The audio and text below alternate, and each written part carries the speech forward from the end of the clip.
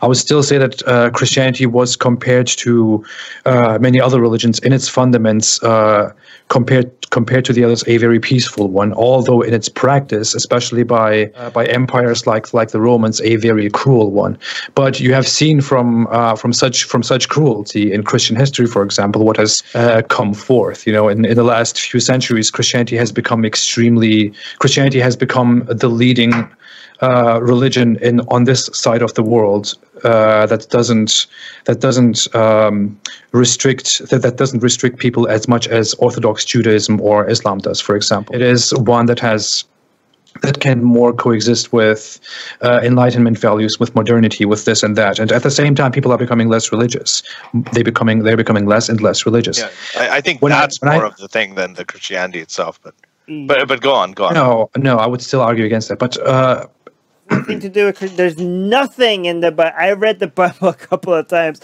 I still don't understand where people see the values, Enlightenment values of modernity. Where in the Bible do people point to? I mean, come on, guys. Where is this in the Bible? You're obviously talking about it without the Old Testament, right?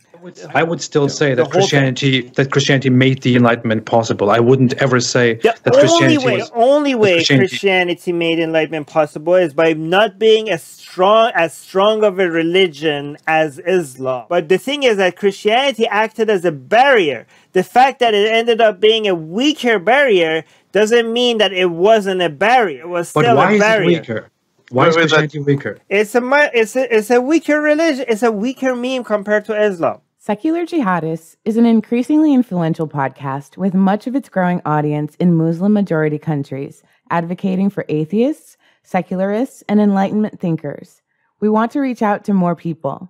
If we reach 500 patrons, we will be able to translate our shows into Arabic, Urdu, Persian, Bengali, Malay, Turkish, and other languages in these countries.